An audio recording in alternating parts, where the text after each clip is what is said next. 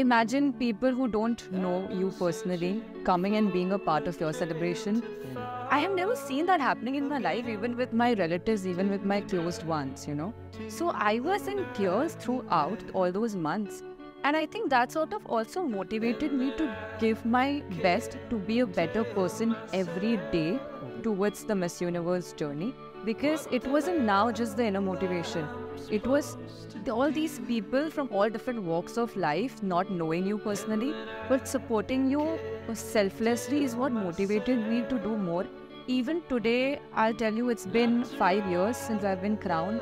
But all these people, so usually once you're done with your pageant, people forget you. But they still show me the same kind of support that they've shown me at Miss Universe, and it's incredible. I mean, I'm getting goosebumps right now, but it's incredible. I cannot believe I'm getting such a support. So, yeah. I mean, I guess from the outside,